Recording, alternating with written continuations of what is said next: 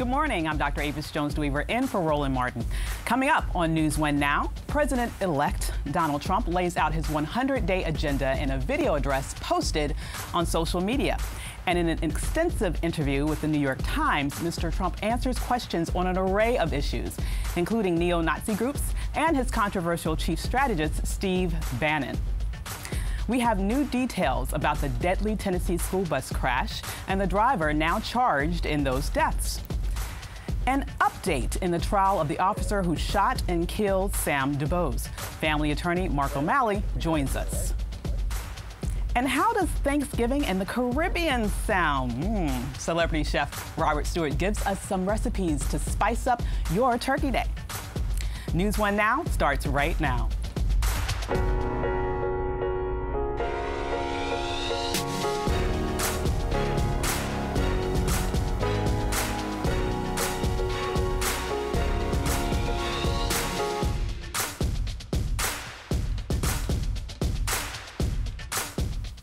President-elect Donald Trump laid out his priorities for his first 100 days in office. Unlike incoming presidents in the past who have held press conferences, Trump taped a video that was posted on social media. My agenda will be based on a simple core principle: putting America first. Whether it's producing steel, building cars, or curing disease, I want the next generation of production and innovation to happen right here on our great homeland, America, creating wealth and jobs for American workers. As part of this plan, I've asked my transition team to develop a list of executive actions we can take on day one to restore our laws and bring back our jobs. It's about time. Mr. Trump met with reporters from the New York Times yesterday afternoon, a newspaper he criticized during his presidential campaign for being dishonest and unfair to him. In the 75-minute meeting, he talked on the record about a whole host of issues. Mr. Trump gave a much harsher criticism than he previously did of this video showing members of the white supremacist group, the National Policy Institute, giving Nazi salutes in a meeting here in Washington last week. He told the New York Times, quote, "I disavow and condemn them." On the fact the neo-Nazi group has been energized by Trump's election victory, he said, "It's not a group I want to energize, and if they are energized, I want to look into it and find out why." Mr. Trump defended his appointment of Steve Bannon as White House chief strategist and senior counselor. Bannon has been widely criticized for running Breitbart News, which has been a platform for white supremacist views. Trump told the Times, quote, "If I thought he was racist or alt-right or any of those things, the terms we could use, I wouldn't even think about hiring him." And Mr. Trump now says he won't seek charges against former Democratic presidential rival Hillary Clinton for using a private email server. But it's not easy to forget how harshly he criticized the woman he called Crooked Hillary on the campaign trail. I think she should be in jail for what she did with her emails, okay? She should be in jail. If I win, I am going to instruct my Attorney General to get a special prosecutor to look into your situation. It's just awfully good that someone with the temperament of Donald Trump is not in charge of the law in our country. Yeah, because you'd be in jail. He told the Times, "I don't want to hurt the Clintons. I really don't. She went through a lot and suffered greatly in many different ways, and I'm not looking to hurt them at all. The campaign was vicious. It would be very, very divisive for the country." And yesterday, Mr. Trump indicated that Dr. Ben Carson, who was a Trump supporter during the campaign, is being considered for a cabinet post. Carson said recently that he would prefer to be an informal advisor to Trump when he becomes president. In a tweet, Mr. Trump said, "I am seriously considering Dr. Ben Carson as the head of housing and urban development. I've gotten to know him well. He's a greatly talented person who loves people." So joining us on the panel today are Dr. Greg Carr, the chair of the Department of Afro-American Studies at Howard University, Ralph Cheatham's the senior vice chairman of the D.C. Republican Party, and Gladys Weatherspoon, the managing attorney of the law office of Gladys Weatherspoon. Coming up. Good morning, guys. Good morning. What do you think about this sort of 10-point plan that I almost hate to say it, President-elect Trump I do hate to say it, let me just be real, is putting out there. It's just very interesting to me that this is a plan where, you know, it's not mentioning those main points that he hammered home during the campaign. He's not looking to lock her up. He's not talking about a wall. He's not talking about getting rid of Obamacare. He's talking about a lot of other points that his main supporters, I don't think, are really keeping their eye on. What are your thoughts about this? Well, I mean, you know, first of all, you can't believe a word that comes out of the man's mouth. Donald Trump blew up the notion of being able to believe anything. You have a kind of episode of The Apprentice going on, running people in and out of Trump Tower. Ben Carson is Secretary of HUD. Come on, man. I mean, look, and you know, you have the governor, Nikki Haley of South Carolina, for the UN ambassador. It's a purebred joke. He meets with the New York Times editorial board yesterday. Today's New York Times, you have a softening from Thomas Friedman. I mean, people are actually listening to him as if you should hear what he said. He said, if I thought that Steve Bannon was alt-right or anything like that, I wouldn't even think about it. Steve Bannon himself said he was alt-right. Absolutely. So it's like, okay, guys, so keep talking. Finally, last thing I say is on the op-ed page at the Times today, the editorial board said, you know, treat him like you treat Ronald Reagan. Trust but verify, except drop the trust. Oh, my goodness. I mean, that's basically what you got to do with this guy. Oh, my goodness. And Gladys, you know, I find very interesting this with him particularly. He uses Twitter for everything. I think it's very interesting that his initial statement was a videotaped statement. I have to be very honest. I believe it's because he does not have a mastery of the subject area. He knows not what he's talking about. So he can sit there and do take after take after take because he does not have the mental capacity to be able to talk off of his head on policy issues. So given the fact that we're now stuck with a president who basically is vacuous when it comes to public policy, plus, he's someone who, quite frankly, gets upset at actors, gets very mad at people who are insulting him in any way, but has nothing to say but I disavow for white supremacists running all over the place. I mean, what do you think we're up for in the next 4 years? A mess. A hot mess. Because let me tell you something.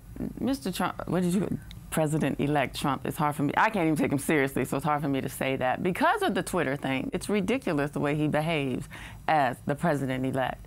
But I think that it's going to be a disaster. I think we're in a mess. He didn't mention anything. The idea of him saying, I'm not going to charge Hillary Clinton is ridiculous because he didn't have the power to do it in the first place. So the idea that he's going to say, I'm going to do it in the first place, and everybody believed him, and now he's saying, oh, I'm not. Of course you're not. You didn't have the power to do it.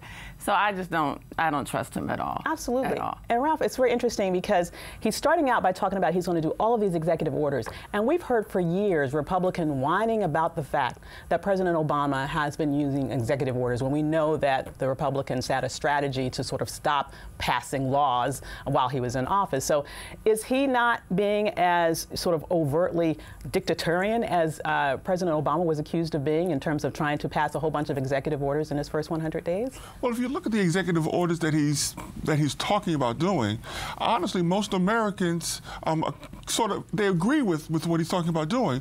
But the 10-point plan that you mentioned, he is going after things that can be done measurably, immediately.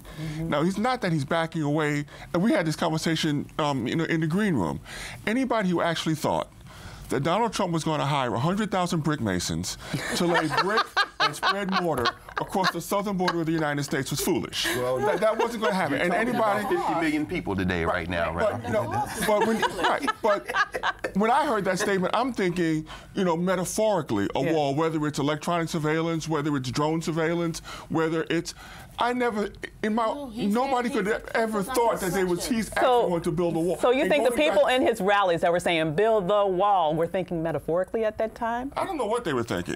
But if they thought that he was actually going to build a brick wall using red bricks and mortar, they were crazy. That was just insane. And also, just think about, prosecuting Hillary Clinton. Yeah. As a nation, we don't want our executive to be driving prosecutions. Absolutely. But he can do what he wants. He said, what he said yesterday, he said, I'm the president, so if I do it, it's not illegal. That's with the business dealings. I mean, the guy, as you said, he's vacuous. Right. Absolutely. The conflicts of interest are just crazy. And now his Attorney General nominee, come on. That's the worst. Absolutely. Words, forget all this sideshow stuff, the meetings. When you nominate Jefferson Beauregard Sessions, this guy is a racist. This man in charge of the Attorney General's office. So all these young people out here said, well, or anybody said, it doesn't matter who my vote, whether I vote or not. Let's be very clear. If you're out there smoking marijuana in a state where you think it's legal, this guy has the power to go after you with the full force of the federal government. Mandatory minimums. He's talking about now going back and reversing what has been done in the previous 2 AGs. These are the things we should be paying attention to. Forget the sideshow stuff. But how many people know, and we had this, how many people know who Henry Francis Hayes and Michael Donald are? Michael Donald was a black teenager who was killed by Hayes, who was the son of a prominent member of the Alabama KKK. Jeff Sessions pushed and insisted that that be a capital murder case, and Hayes was found guilty and given the death penalty. Ralph, can we just no, let me finish. Let me finish because everybody needs to hear this. Jeff Sessions, right? Now, I want you to take. Are you endorsing Jeff Sessions as Let me finish telling everybody the full story. Yeah, go ahead. Defend him, brother. He's a racist. Let me tell you a little bit more about the man. Defend Jeff Sessions. When he became Attorney General, I'll be clear about that. He assured that that death penalty was inflicted and Hayes was in fact put to death. As a result of that, the Alabama KKK was hit with a $7 million judgment, which bankrupted them. Are you defending? So now the question is, if he's such a big racist, why did he do that? Are you defending Jeff Sessions? Yes or no? I'm putting the facts out here, and people can make their own conclusions. Those are facts. Well, let me ask you this question. Is Sessions in favor of the Civil Rights Act?